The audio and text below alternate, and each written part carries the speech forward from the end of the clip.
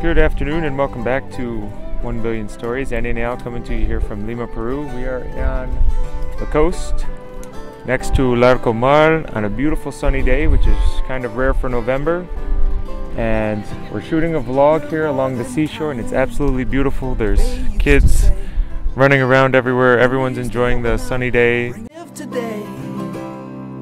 Beginner's love. I can't believe it. Beginner's love. What did you say? Beginner's love. You've gotta be kidding. Beginner's love. There's the paragliders sailing along the shore. To give you an update on where we're at and what we've been doing. We've been very busy teaching. We're in our last quarter here at our high school in Lima, and we're finally winding down the year. By the middle of December we'll be done. Understand what you're talking about, and if you want to go, I can take you home. At a time like this, I don't think. And happy All Saints Day, by the way. It's currently November 1st. And so with the mission though, we've been filming a lot with St. Rose of Lima.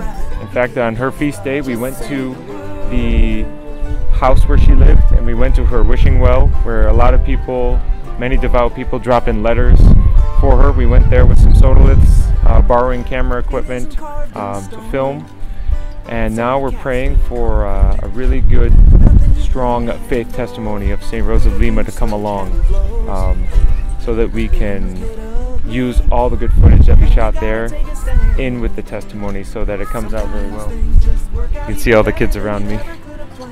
And so for anybody watching this, please pray for a strong testimony to come along.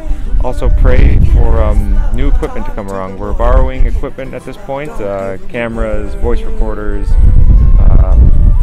We need some tripods and stuff like that. So please say some prayers for the mission here, for our success, for our continuing success, and also for more equipment.